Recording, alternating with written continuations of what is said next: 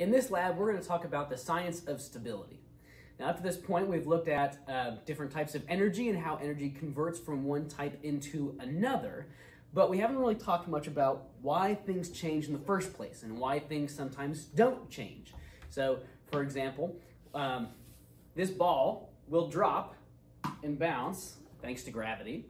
That one's something that you observe in your everyday life, but there are other things that aren't so clear.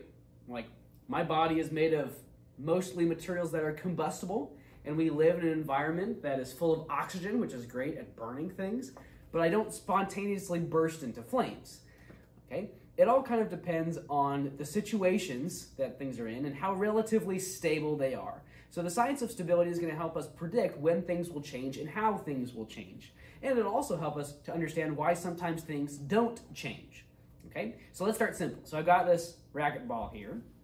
Okay. When I hold it out, gravity is pulling down on it. Okay, so as long as I am putting in the energy to keep it up here, I can keep it in one place, but it's being pulled on to go downwards. Okay, so if I let go of this and I let kind of physics take the wheel, it bounces and bounces and bounces. It bounces less and less until it eventually stops, and it rolls a little bit. Okay, now, as long as the ball is still moving, whether it's bouncing or rolling, it's still in the process of change, okay? And things change in order to find something that is a more comfortable situation than before, okay? So for example, I am a back sleeper through and through. Whenever I go to bed at night, I need to be on my back or else it just doesn't work. I've tried other ways, so sometimes I'll force myself to be on my side because I hear that's healthier for me, I snore less or something like that. But once I wake up, I'm on my back. It happens every time, okay? My body kind of naturally finds the most comfortable way to sleep and will roll itself there even if I try not to be like that. So any position I start in, I end up on my back, okay? Other things tend to do this too, okay? The ball continues to roll because it's going from a point that's higher to a point that's lower. Water that flows down a hill always goes downhill instead of going back up the other direction, okay? So the ball continues to drop when I let it go because gravity is pulling it down. That's also the reason why it continues to roll for a while. It's trying to find the lowest point it can get to. The higher up it is off the ground, the more potential energy it has, the more potential it has to move. And it will convert that potential energy into kinetic energy whenever given the opportunity. Okay, so the ball will keep using its potential energy to move, use kinetic energy until it hits a point where it's used up that kinetic energy and it's now at a more stable place. Now, that doesn't necessarily mean that it's at the most stable place that it could be ever. This table is still off the ground. So we still have gravity pulling on the ball, and if the table wasn't here, then the ball could go down farther and become less energetic than it is here, okay? Now, right now, it's not moving because we've kind of given it the best situation it has at the moment, okay? To be on a flat surface, to find kind of the lowest point on the table. So that's about as good as it gets, okay? But if I were to move the ball just out this direction, okay, now it has more room to drop, and it can use up even more potential energy as kinetic energy. Some of it goes away as sound and heat as it hits the ground and as it rolls until finally the ball stops moving, okay? Whether it is bouncing, whether it is rolling, whether it is on the table or on the ground, it's using up that potential energy as other types of energy. It's releasing it out into the universe. And most of the time where your energy winds up is heat if you lose track of it, okay? So our energy kind of escapes things. When something changes, okay, like in the case of this ball, we end up having things go from a higher energy state to a lower energy state. Things end up releasing or using up that energy that they have to spend on doing something, on changing, okay? And things will always use that energy to get to a more comfortable state, okay? A more simple or a more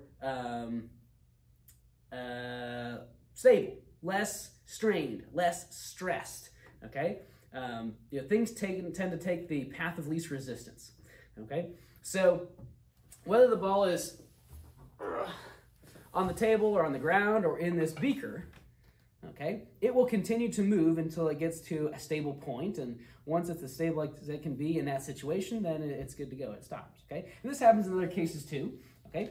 Like, for example, when the ball bounces, okay, it would make more sense for it to hit the ground and say, well, now it's at the lowest point, this should be most stable for it, and it stops there, just, you know, boom, right there. But instead it bounces back upwards, which fights gravity. It seems to kind of go the opposite way. It's like, hey, you're using up your potential energy, it's becoming more stable, and it's going the wrong way. Okay? When the ball hits the table or hits the ground, it compresses and squishes a little bit, which stores up some potential energy, some elastic energy, kind of like this rubber band stretching, okay? Where it's got to unstretch itself and go back to its original shape, okay? So that potential energy turns back into kinetic energy, which allows it to pop back up into the air a little bit. Hits the ground, the process repeats over and over, squish into potential energy, release back into kinetic, squish into potential energy, release back into kinetic, all the while losing some energy as sound and heat from friction, okay? Until eventually that energy is all released, okay? So, things tend to change to get lower in energy, to release or spend, use up the extra energy that they have. Okay, and we don't really ever see it going the other way unless we force it to do so, unless we put the energy in to, you know, bring something up higher in the air or put in the energy to stretch something out. Okay? Now, sometimes these situations can be not so obvious. So I've got this little, you know, fake ice cube you can put in drinks and stuff. It's got a battery inside it, and I can turn it on. I can have a light come on it. I think I can switch it to some other color. So there's blue. And there's red again. I think there's a way I can get it to change between the colors. Ah, there it is. Okay, so then it's red, and then it's blue, and it's back to red, and then it's blue. Okay, so inside here is a battery. A battery is just a bundle of chemicals waiting to react and be used for electricity, which is then used for, in this case, light and some heat. Okay, so our package of chemicals, our battery here, is a lot like potential energy, okay? Like the gravity pulling this ball down, the potential to move, or the elastic potential energy, which is the potential to change it back to its original shape, okay? Our battery is full of chemical energy, which is like potential energy of potentially being able to become something else, okay? And that new chemical should be more stable, okay? So in this case, the battery being used up to become electricity and then some light and some heat is allowing that energy to disperse. We spend and use it on something else, so we go from a higher energy state to a lower energy state, okay? That higher energy state is what we call the unstable state, okay? And the lower energy state is what we call the more stable state, okay? So the higher energy you have, the more unstable something is. The lower energy you are, the more stable something is, okay? So, not as obvious of an example. All right, so the higher energy unstable state of this ball would be being held up in the air, okay? Whereas the lower energy state would be where it's on the table or on the ground, where it's finally stopped moving, it stopped rolling, it stopped bouncing, where the motion has stopped, okay? For my big elastic band here, okay, my higher energy unstable state would be, I can put that back in there, okay, when I pull it out, and I'm stretching it, okay, and I have to put the energy in to do that, okay, and the lower energy, more stable state is when I let it go back to its original shape, okay, I have to put energy in and then it's released, okay, as it takes its original shape again, okay. The high energy state is what we're seeing right now for this little light up ice cube, but it's in the process of becoming the lower energy state. It's just taking a very, very long time. So eventually that battery is going to run out, which means it has spent all that chemical energy as electricity, which has been turned into light and some heat, okay? So it reached a point of higher energy, of having all that energy stored up, to a point of lower energy, where it's used it all up and it's gone away. Okay, so the higher energy unstable state would be like where we are at now, and the lowest energy state we could get this to be in, the most stable it could be, is for that battery to have been all the way used up, okay? until there's no juice left. It's totally dry. It's a dead battery. Okay. Now, one more example I want to show. Okay, has to do with a chemical reaction. So this is a little toy popper. Okay. Now, I call it a toy, but these can still be dangerous because this uses a chemical reaction using a mixture of chemicals known as Armstrong's mixture. Specifically, this one has potassium chlorate and some red phosphorus. So this combination of potassium chlorate and red phosphorus can make two new substances. One of them is a phosphorus and oxygen compound, P4O10, okay? And the other is potassium chloride, a compound of potassium and chlorine.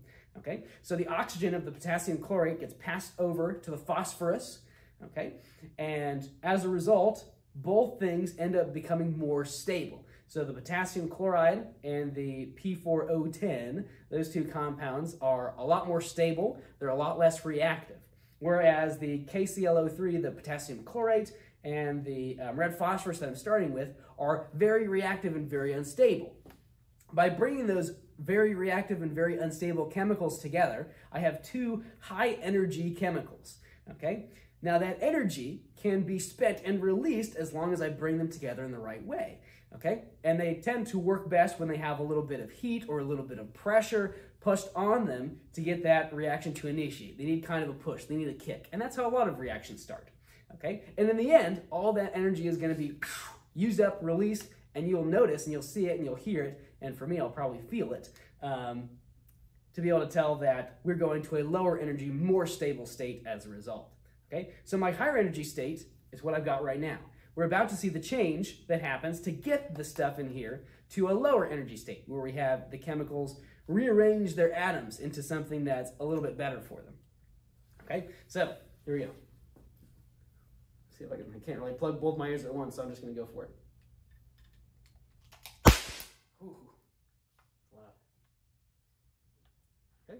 So in that moment, that release of sound and heat, and maybe even a little bit of light, I couldn't see because I kind of closed my eyes, all that release of energy is coming from a in-the-moment chemical reaction where all that chemical energy is changed into those different types of energy and released outwards, okay? So we go from a high energy state of having these unstable chemicals to bringing them together and making some new stuff that is much more stable, okay? And these new chemicals are not really as reactive, okay? So the less reactive they are, the more stable they are, okay? And they're at a lower energy state as a result.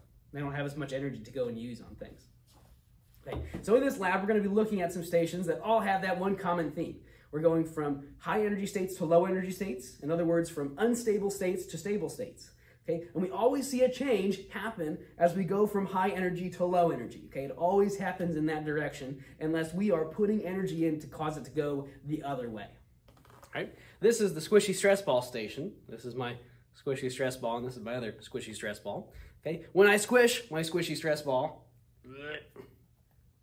I have to put some energy in to force the stress ball into a high energy state, an unstable state. Now I can tell that this is high energy and unstable because I can feel it pushing back against me, okay? This isn't like Play-Doh or clay or something where I squish that it stays deformed. It goes back to the way it was, okay? So if I just leave this on the table and I don't do anything to it, it stays in a pretty low energy state. It's pretty comfortable. It's pretty fine the way it is, okay? It's low energy enough, it's stable, okay? If I press on it, I force it into a high energy state, an unstable state, okay? And the fact that it changes back is a sign that it's going to go to a lower energy state that's becoming more stable. Things change to become lower in energy and to become more stable. Okay. This is the fishing weight pendulum station. A pendulum being something that swings back and forth and back and forth. Okay, so when I take this fishing weight and I pull it over here, all right, if I were to let go of this, it wouldn't just, hang in this spot. It's going to start moving, okay? So I have put this into a high energy state, okay, or an unstable state, okay? And I can tell that it's high energy and unstable because it's going to go through a change when I let go of it, okay? It starts to move. Anytime something starts to move or change, it's in the process of moving towards a more stable, lower energy state, okay? So this is in the process of trying to stabilize, Okay, so it's going to use up that potential energy that I gave it as kinetic energy to swing back and forth and back and forth. It's going to have some friction with the air, so it's eventually going to lose energy and slow down. It might even knock into the pole here and lose some more energy that way. Kind of transfer some kinetic energy there. Okay. Now at some point, it will finally stop moving, and I probably won't wait that long until it does. Okay, but you can kind of imagine where it's going to wind up at. Okay, so its lower energy stable state is going to be when this finally comes to rest. Okay, it's not going to be over here or over here or over here or over there. It's going to be back in the middle where it's resting and totally down, in kind of that lowest energy spot. This is the music box station. Okay, so I've got here a music box. Okay, so this is not electronic. This works by gears and cranks and this little drum here. Okay, so what we do to use this is I crank this handle, which winds a spring on the inside of here. And when that unwinds, it turns some gears, which turns this barrel, which flicks these little combs, which you might be able to hear, make noises when they vibrate. Okay, so I'm going to wind this up. And when I let go of it, it unwinds and starts turning the barrel, which flicks against the comb, which releases sound. So that's the sound of winding up the spring.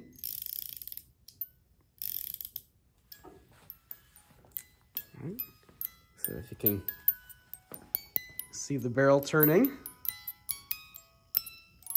it's moving the little tongs on the comb here to make those little vibrations.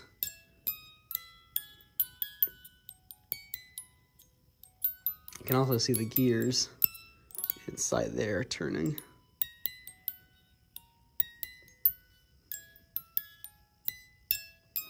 Okay. So you might think about what the high energy and low energy states are here. Okay. Remember, change happens and energy is used up and released when things are going from a high energy state to a low energy state. So you might be able to tell the music's going to start getting slower and softer, okay? Which means at some point this spring is going to be unwound. So what would be the highest energy state here, and what would be the lowest energy state?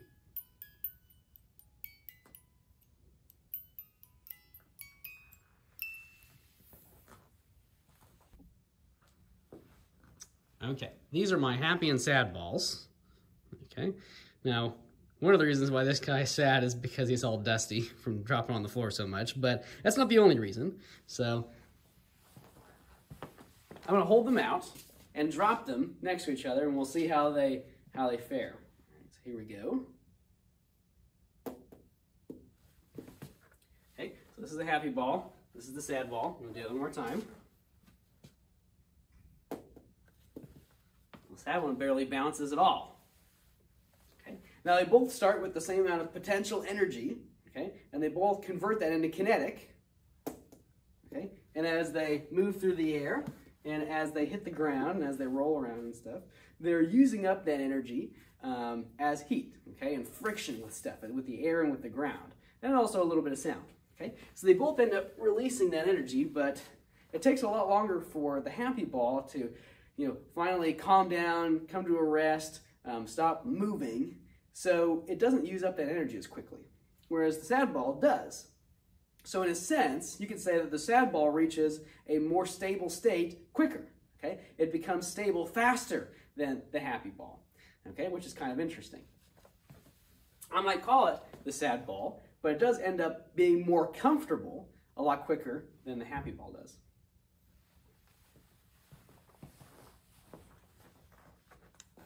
So you might think about what the highest energy and lowest energy states are for these guys, and what is going to be the least stable, okay, the most unstable, which would be like the highest energy, and which would be the most stable, which would be like the lowest energy states.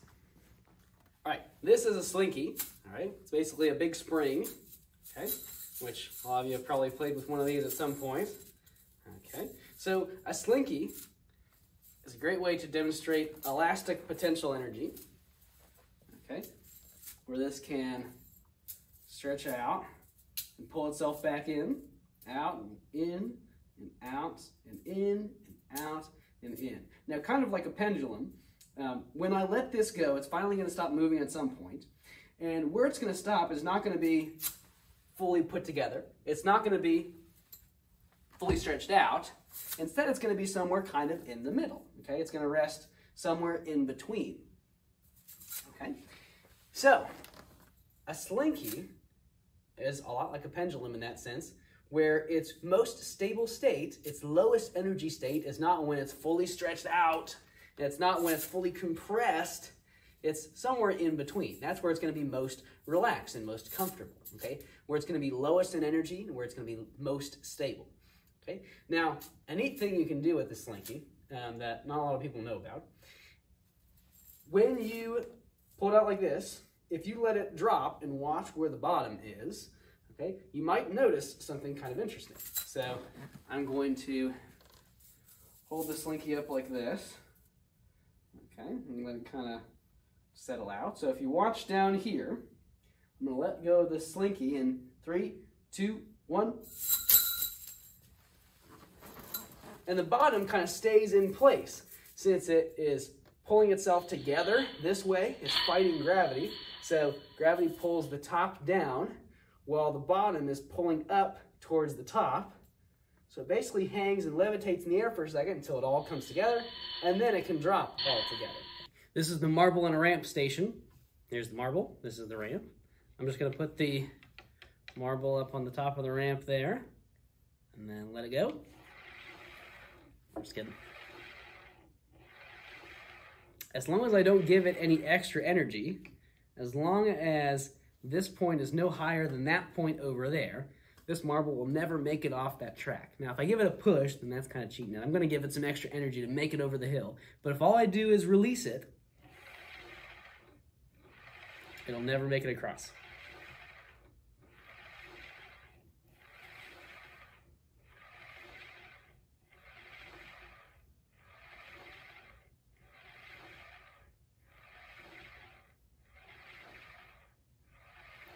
So at some point, this is going to stop moving. It's going to stop changing its position. So you can probably guess where it's going to stop. All right? And when it finally stops, that is going to be its lowest energy state, its most stable state. All right? So think about that. Where is it going to be most stable? And how is it going to get there? Okay? And in contrast, where was its highest energy state? Okay? Where was it the most unstable or the least stable?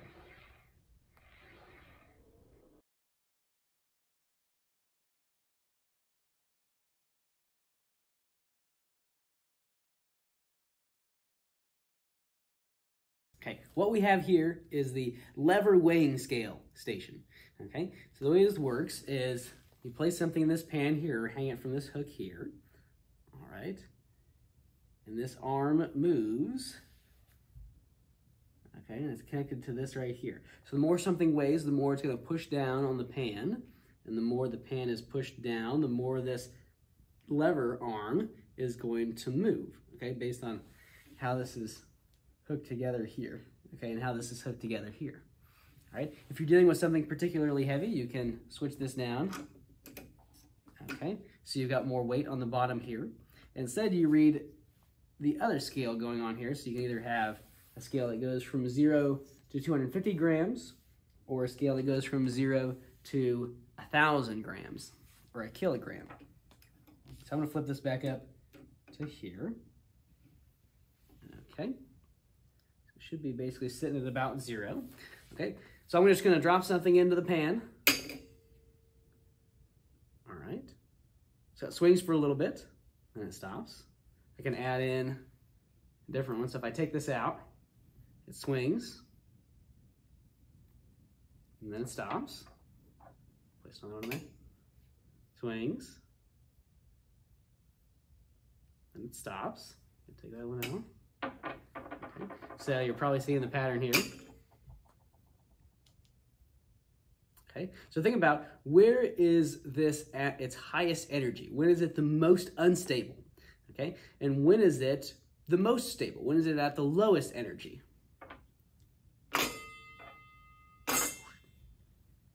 throw them all in there for fun. This is the elastic popper station. I used to get these all the time as a kid at the dentist office or something like that. Okay, it's basically just a little cheap piece of rubber, okay, that you can flip inside out, okay, and that elastic potential energy wants to flip this back the other way, okay? So you can hear just from the sound of it, that is the more comfortable position for the rubber to be in. So if I try and flex it the opposite way, okay, it's gonna try and find its way back. Okay, same thing with this one here, just a different color. Okay, so I can flip it inside out and then place it on the table. And it goes popping off like that. Let's do it again. Ooh. Okay, so think about where it's at its highest energy. Okay, how it makes that change to become the lowest energy state that it can reach. Okay, where's it going to be most comfortable?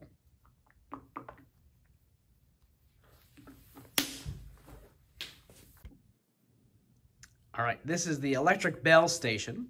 So what we have down here are some batteries hooked together. Okay, we have a couple wires here. This one is going up to the bell, which is going to be up here. I'm going to point up to in a second. The other one goes to this frayed wire here at the end, which is not connected to anything. So right now we don't have a complete circuit. We don't have any electrons or electric charges moving around through these wires. So not a whole lot is happening. We do have chemical energy in these batteries, which will be converted to electrical energy and then to other types of energy like sound and heat and kinetic energy once we can connect the circuit. But until then, we're stuck with all this chemical energy just waiting to be used up. Okay? So up here, if we follow this wire, we have our electric bell. It's right here. Zoom in on it a little bit. Okay. So the other wire usually goes right here. Oops. But really, as long as I am touching somewhere metal, I can get it to conduct and I can get the circuit to be completed. So we change that chemical energy into electrical energy, which then gets converted into a couple other things. Okay. For example, it's converted into kinetic energy as this hammer whacks against the bell like that. It does it many times over and over very fast, okay, which causes it to vibrate, which releases the energy type sound. And we also probably get a little bit of extra heat coming from the friction of everything. So I can touch the actual bell part. Oop. Like that. I can try and touch the arm of it, but that kind of stops it from moving. You can see it trying to vibrate. It's kind of getting in the way. You can touch right there. You can touch over here. Basically, as long as I'm hitting some point of metal where I can conduct and complete the circuit, I'm going to start using up the juice in the batteries, using up that chemical energy to turn it to electrical energy, which then converts to kinetic and sound and some heat. So think about where your highest energy and lowest energy states are in this station, and think about the change that we're doing to get there. Especially think about the batteries, okay? As if I just kept this hooked up for a really, really long time, what would happen to the batteries eventually? Where would all that energy go? And what would that mean about the stability of this whole setup? Okay, this is the phosphorescent sheet station, where phosphorescent is just a fancy way of saying glow in the dark.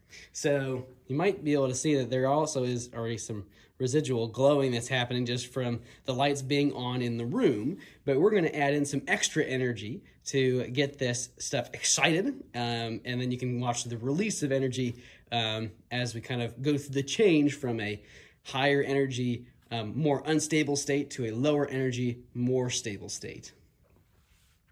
So this here is a black light, okay, releases violet and ultraviolet light. And if I turn it on and I run it over the sheet, it glows.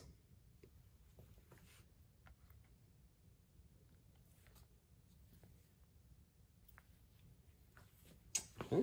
If I place something in between, notice it only glows on places that the light can reach. So it is the light directly that is making that change. I also have a bigger light.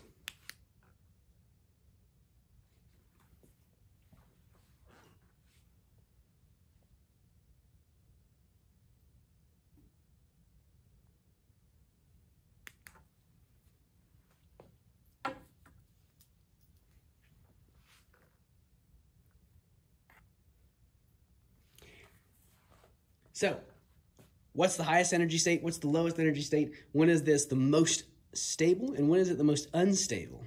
Okay, and think about what the change is going from the high energy unstable state to the low energy stable state.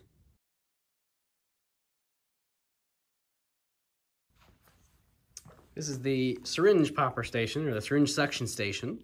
So what I've just got here is an empty syringe. I can pull the plunger back to draw in some air, and I can push on the plunger to push the air back out. Now if I plug the end while it's empty, and I try and pull back on it, it's kind of hard to do because I don't have any air to suck in. Okay, so let me cover it like this. So as I pull it back, I'm making room for basically nothing, for a vacuum. And when I let go, I can feel it kind of pulling back. Okay, so think about where the stable position is as I pull this back, and when I let go,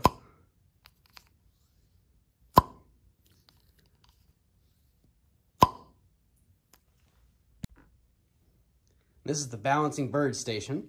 So here's the bird. It can balance on just about anything, so I'm going to balance it on the end of my finger here. Okay, which this seems a little odd, like it shouldn't be balancing there, but it has some weights on the bottom of it to distribute how heavy it is at different parts of it. So you have a lot of the weight here and here, okay, which balances it across that beak point.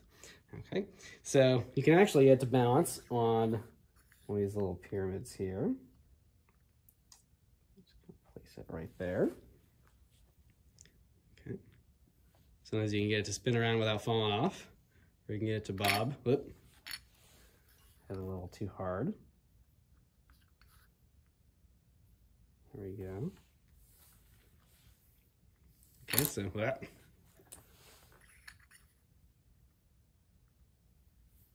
So it seems to kind of come back to a stable place. Okay, where it stops changing. You can even get these to balance on other things, like on the end of this pencil eraser. Okay, and I could kind of tip it. Whoops, too far.